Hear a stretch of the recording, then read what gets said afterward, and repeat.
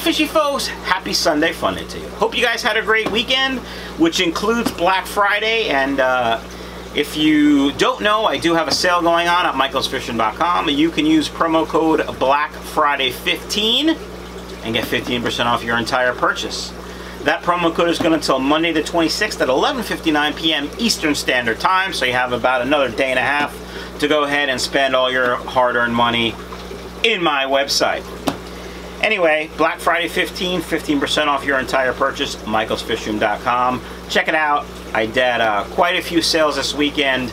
Much of my stock is low, so if you're looking for a specific fish, you should buy it before it goes on back order, and that would be fantastic. Anyway, when I was at PetSmart, I did buy this Top Fin Silent Stream 30 filter. I actually bought two of them. One of them is right here, working, but I figured I would do an unboxing, a how-to video, and also how to hot rod your filter, if you will.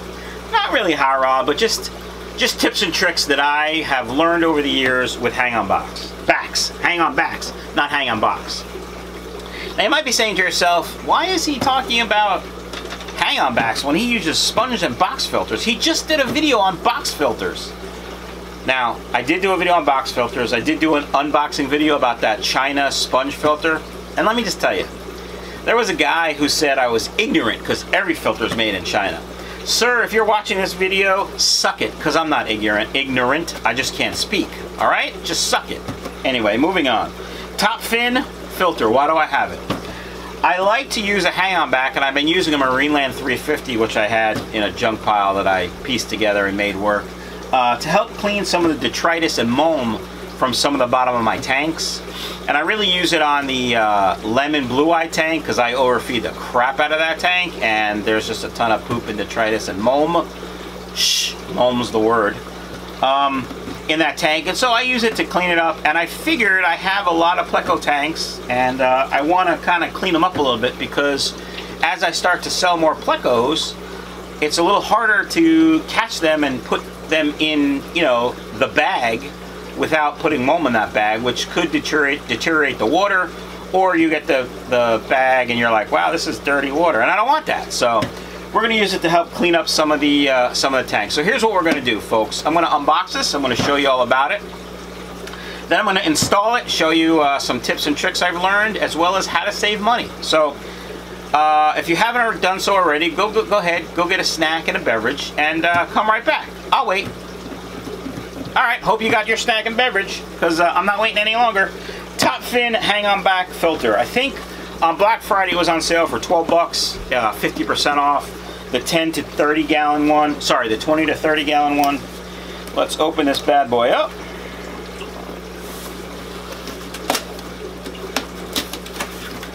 Now, a couple things in here. First, we have the intake tube. And we have the filter. And of course, the instructions. We don't need those. You might need them. I don't need them. Alright, so let's go over the nuts and bolts, the nooks and crannies of the filter. First thing, as I said, was the intake, which is right here. That's what goes in the water and sucks through the water. You can see the little slots there. Almost small enough where fry won't go in, but little tiny baby fry will get sucked up. So if you're using a hang-on back filter as your primary filtration in your tank and you have fry, you're gonna want to wrap a little pinky floss around here, or some filter floss, or pantyhose, or they make intake sponges. A little pricey for me, but I like the pinky floss because you can use it in a couple different places, as well as it's cheap. Alright, fishy folks, let me show you the nooks and crannies of the filter, if you will. That's what it looks like. There's where the water gets sucked up, goes into the chamber, goes through the two filters, and I'll explain those in a second, and overflows from the top, which also creates surface tension breakage. So, show you the impeller. This little doohickey is the impeller. It's just a magnet with a little with some fins on it to turn the water. And these little rubber doodads have a little lube on them to help go in the little hole. There's the hole.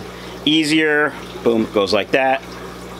And so this turns, creates suction, which sucks water from here into the filter. That's right, from here into the filter. And so in this particular filter, this piece comes off for cleaning. It's got some locating tabs, which is nice. This extends, which is nice. I like it extended, actually. And so then this goes into the little hole on the bottom, of course. And then it's got these locating tabs right here to make it sure it goes into place correctly. Like so. Now, let's talk about the filter doohickeys. I'm going to go back behind the desk. Filter 1. This is biological. I lied. This is mechanical and chemical. What do I mean by mechanical? Water flows through this filter floss and the detritus, debris, and crap gets stuck behind it, and clean water comes out the other side. What do I mean by chemical? There's carbon in here. I don't use carbon in any of my tanks. I don't recommend it for anything. Its primary use is to clean meds out of the water if you're medicating, but I just do water changes as the directions show. And the other use that it's good for, if you don't like tannins and you have driftwood in your tank and you don't like that tannin look, or it's still releasing tannins and you don't want it to, the carbon will help clean out those tannins as well. The thing to know about carbon is, as it absorbs the toxins from the water, if you will, it gets to a point where it'll start releasing them back into the water. It absorbs so much and it can't absorb anymore, and then back into the water, and you could kill your fish. You don't want that. That's why I don't recommend carbon. There's really no use for it. It's an expense you don't need. I actually don't even recommend buying these things, but that's a whole nother story we'll get into in a second. This is their biological filtration. Now, I say there, my purpose for hanging the backs is just cleaning the water. It's not for biological filtration. I have sponge filters, I have plants, I don't need it. But this little doohickey here, that's a technical term, folks. The way that you get more biological filtration is by surface area. And so you can see it has these little spiky things. That's all surface area for the bacteria to colonize on. I prefer something else like lava rock, which I'll show you later when in the second section of this video of how to make your filter better, cheaper. Anyway, water flows through here, then through here, filtered.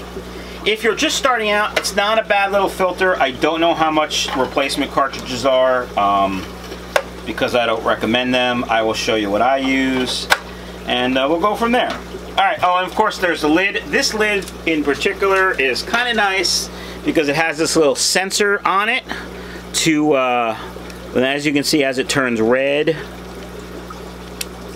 Can you see that it's red? Maybe if I show you this way. It's red, now it's blue, now it's red. When it's red, it means it's time to change the filter because water backs up, which is, I mean, it's actually not a bad little doohickey here. When your filter slows down, it's because the water is flowing slower. The water's flowing slower because the filter's clogged. Can't do its job as effectively. All right, fish folks, here's what we're going to do. I'm going to move the camera. I'm going to set this filter up and show you how to get it started, show you some more tips and tricks. Stand by. Hiya, let's get started. All right, folks, we got the filter. I'm going to put the intake on. I'm going to extend that tube as far as it'll go, which is there. We're going to drop it into this tank of a breeding tank of calico plecos. Now, here's the thing with these filters. They do require maintenance, obviously. And with power outages, you could have a problem, which we'll go over in a second. So, you plug it in. Try to move this out of the way so it's not in our way. Can't do it. I'll just hold it. And you hear that noise. Oh my God, what's that noise? That's the impeller turning with no water. It's got to suck the water all the way from down here, all the way down there. So we got to help it. we gotta like jump start it. And here's what you do. You grab a little water doohickey and you fill up the chamber with water.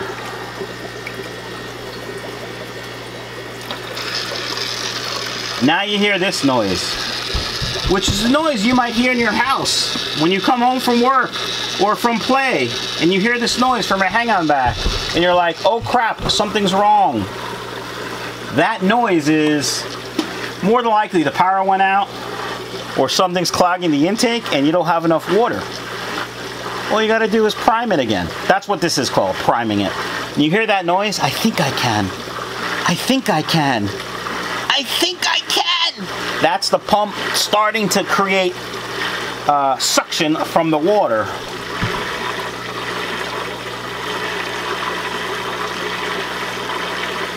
It's almost there. Almost there.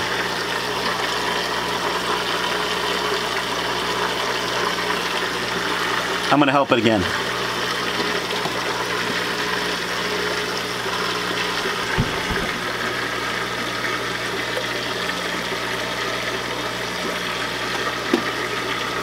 Another trick you can do is, so the water has to suck up through the tube and then push through the filter. If your filters are clogged, if you take the filters out and it starts running much easier, time to change your filters. But in this case, I'm going to take the filters out, see if that helps start the flow.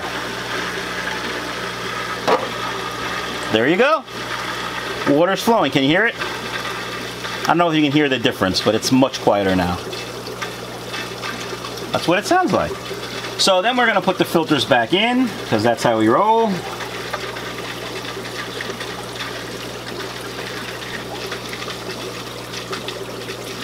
Boom! There you go!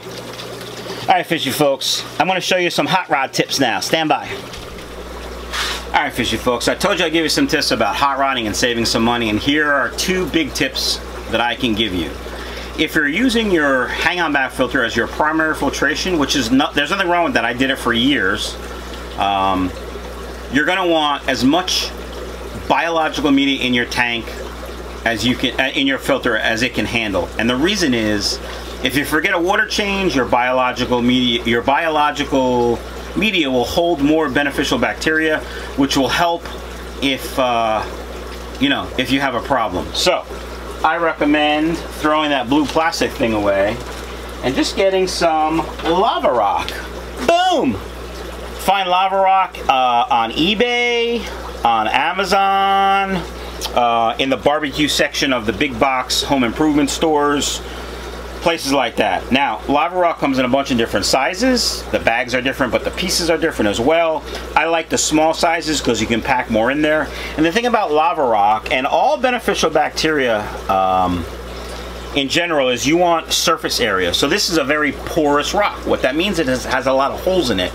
Those little holes are little caves and cavities that the beneficial bacteria can colonize in and live in to help with your biological filtration. So if I was using this as my primary filtration, the first thing I do is throw that blue thing away, put a poop ton of these in the bottom half of that filter chamber, and be done. That would be my biological media. It never requires cleaning. It's fantastic. The other thing I would do is, once that cartridge with the carbon in it gets clogged, you can actually clean those, especially if it doesn't have carbon in it. You can clean those in some old tank water or dechlorinated water, treated water, and just swish them off and reuse them. They lower their effectiveness unless you really clean them under a sink, but then of course you'll kill the beneficial bacteria. But once that gets used once, if it has carbon in it, once I use it and it's clogged, I throw it away. And then I go with the old polyfill. I'm fine. I'll put a link to this in the description below, as well as for lava rock. It'll be an Amazon affiliate link. You know how that works. Trying to save, to buy something for Christmas for my 15 children. So please buy stuff. No. Amazon affiliate link. You know how it works. Just to benefit for everyone. Polyfill, you want the polyfill that doesn't have the flame retardant in it, no chemicals. Premium polyester fiber fill, 12 ounces, $4. you probably go well over a year if you have one hang-on back filter with this stuff. I use it in all my box filters as well. Love it. All right, fishy folks, that's it. Hope you guys learned something. If you have any questions, as always, leave them in the comments below. I'll do my best to answer them honestly. If I don't know, I'll tell you I don't know. I won't make it up. I won't look it up. I'll just say I don't know. Don't forget, check out michaelsfishing.com, Black Friday 15. Check out supercichlids.com. They have a ginormous sale going on. And have a great day. See you guys soon. Peace, yo.